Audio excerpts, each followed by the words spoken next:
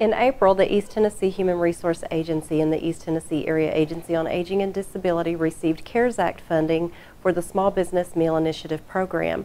We were fortunate to partner with restaurants in Campbell County, The Local, Morgan County, Angie's Restaurant, and in Scott County, Pilot Mountain Diner, to fulfill these contracts and have meals delivered to our seniors in their homes. My name is Carla Bolton. I'm the owner of The Local. We've been here for almost 3 years. It's family owned and operated. It's me. I do have some of my kids working here. Just a big part of, our life. Well, the pandemic, obviously we were shut down. We only did carry out. We lost more than 50% of our business. It was very hard. It was an adjustment. Obviously we had to close the dining room.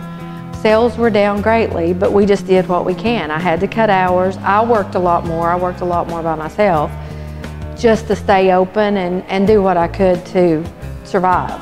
This opportunity came obviously right in the middle of the pandemic.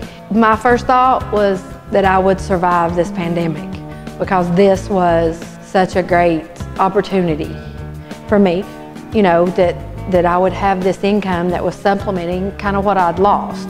The impact with me personally was overwhelming. I mean, instantly that first day, that first night was so emotional for me because, there's children with their grandparents at some of these places, and that's the sadness in it too. It's heartbreaking. I didn't realize the need, how great the need was, especially for the elderly. I'd been involved with feeding some other homeless and other things, but I just didn't realize how this was. But then, like I said, you realize the need, and then the money's not as important, or not necessarily as important, but I'm like, the first time I took that food, that wasn't the issue, that wasn't the thought anymore.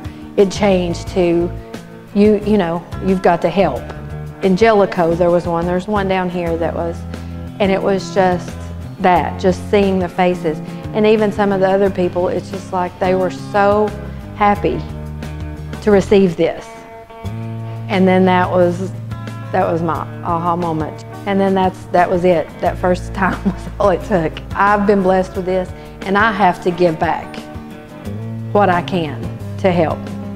Being the owner of the restaurant and realizing the need, that makes it it makes it easier for me to help others, which is what I'll continue to do.